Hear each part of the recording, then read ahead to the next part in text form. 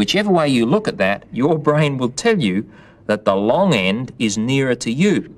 Now, it is nearer to you now, but now I'll put it back near my body. Now it's nearer to me, but it still looks as if it's nearer you, doesn't it? Because you're used to seeing things bigger when they are closer to you. And we'll let it go. Now you know that it's turning around in circles. In fact, if you look at it from above, you can see that it's turning around in a circle.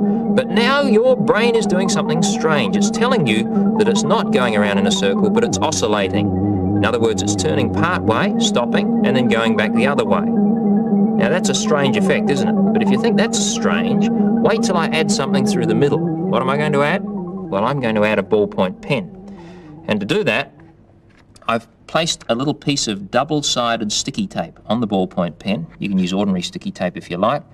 I'll place it right through the centre of the window and press it in place like that. Now this time, by fixing on the pen, you'll be able to see that the pen is going around in a circle and not going backwards and forwards. But what's your brain going to tell you about the window? Will your brain allow you to see the window going around in a circle with the pen? Or are you going to see something really strange? Well, have a look at that. That's unbelievable, isn't it? You can see the pen going around in a circle, but your brain is telling you that the window is going part way around and turning and going the other way. And yet in order to do that, the two things have to pass through one another, the pen and the window. You know it's not possible. You know it can't happen. And yet as you look at it, you see them going through one another every time they go around.